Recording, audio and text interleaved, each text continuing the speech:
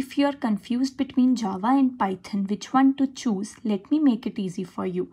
Based on popularity, Python topped the chart in 2022 and its popularity is continuously increasing.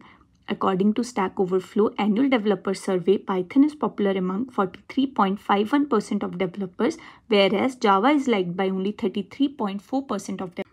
And since Python is a lot easier to learn than Java, therefore 58.38% of people who are learning to code like Python over 38.67% who like Java. Also, if we look at Google search trends from last year, searches for Python are more compared to searches for Java keywords. Now, which one is more in demand in industry? Here also, according to a report, Python has approximately 2,90,432 jobs, whereas Java has only 2,40,502 jobs.